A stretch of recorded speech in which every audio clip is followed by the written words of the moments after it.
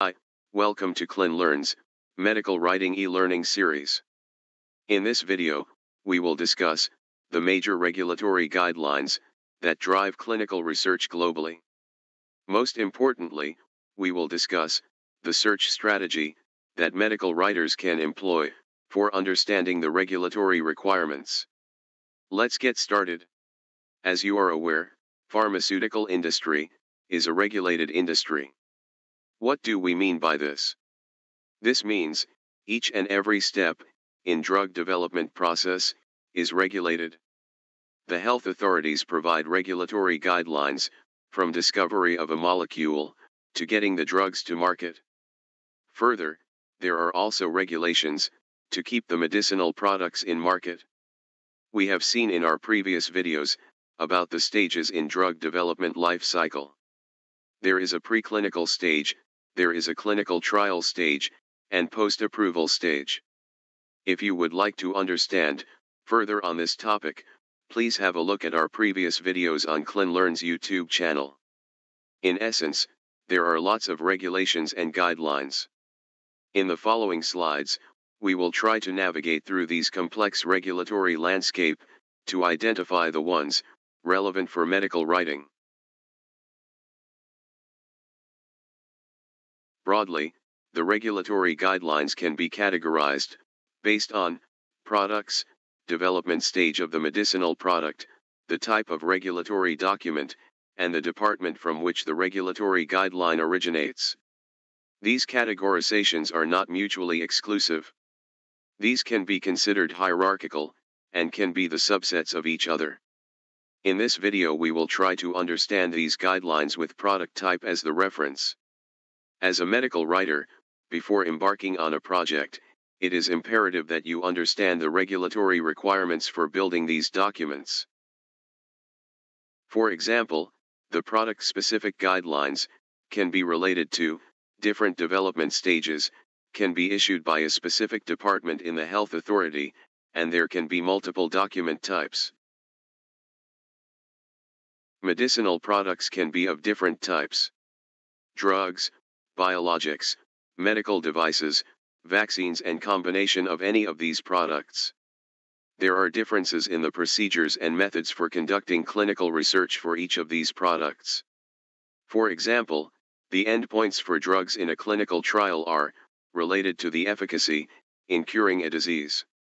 However, for a vaccine, which is meant to prevent a disease rather than cure, the endpoints in a clinical trial are related to immunogenicity. Let's assume you have a medical writing project on a vaccine. To be specific, you will have to develop documents for marketing approval. How will you start your preparation for this project? Let's list them down. What are the general regulatory requirements? What data is required? What is the format of documents? What are the general principles for development of vaccines? How do I know if a vaccine works? What do regulators look for in the document? There could be these, or other questions. At this point, I would recommend to pause the video here and list down any other questions you may have. How do we find answers to these questions? A medical writer can take a 4-step approach. Step 1 should be to find the right source. Let's assume you are writing the documents to be submitted for US FDA. So US FDA website is the right source. Step 2, provide right search criteria. In this case, as we are looking for vaccine-related guidance, we will search for product type vaccine. A vast list of guidance documents may be retrieved. The list may include guidelines applicable to different phases of the drug development life cycle.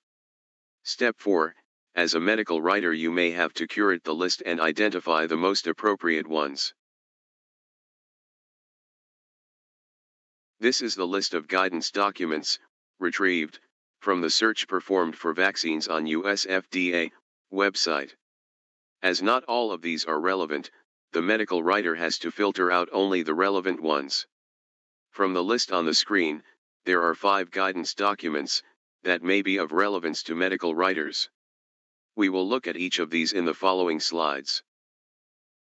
This guideline is regarding submitting study data sets from the clinical trials.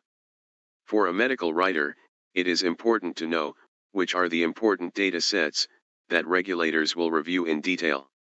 The second guideline is regarding the development of vaccines against global infectious disease.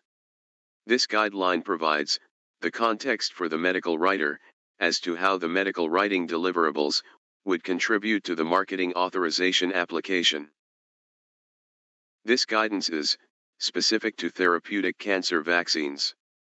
The guidance provides details on the patient population, monitoring immune response, biomarkers and efficacy assessment, disease progression, etc.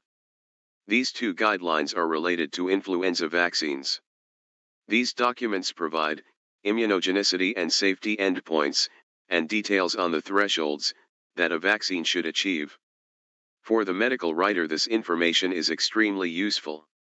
This background information helps in building the clinical study protocol, in interpretation of study results, and in preparing the summary of results.